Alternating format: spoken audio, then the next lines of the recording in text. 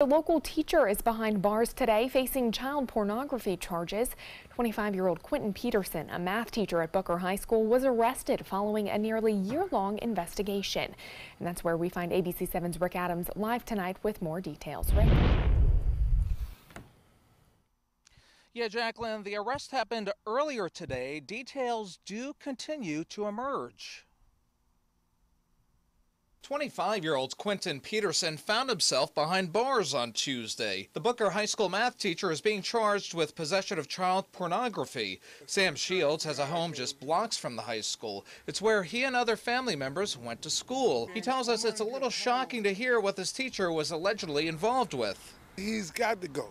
He's got to go, but he's got to explain himself.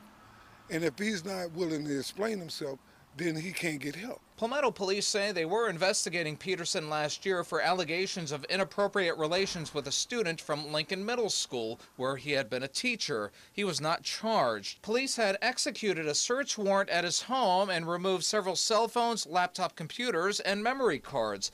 Officers say they located several inappropriate sexual images of another girl from Manatee County who was 16 years old. There was enough evidence to make the arrest at Booker High School on Tuesday, where Peterson was now teaching.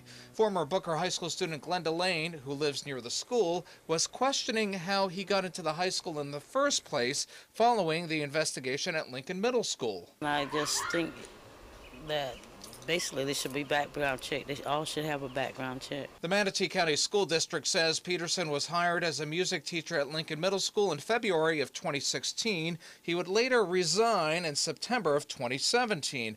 In February of this year is when he accepted a position at Booker High School. In a statement we had received from the Sarasota County School District, in part it says, "It appears as if none of the students at Booker High School were impacted by Quentin Peterson's actions. Mr. Peterson has been placed on administrative leave with no interaction with students as we investigate this matter." And Peterson was taken to the Sarasota County Jail, where his bail was set at $50,000. Reporting it live from Sarasota this evening, I'm Rick Adams. Jacqueline, back to you. Rick, thank you.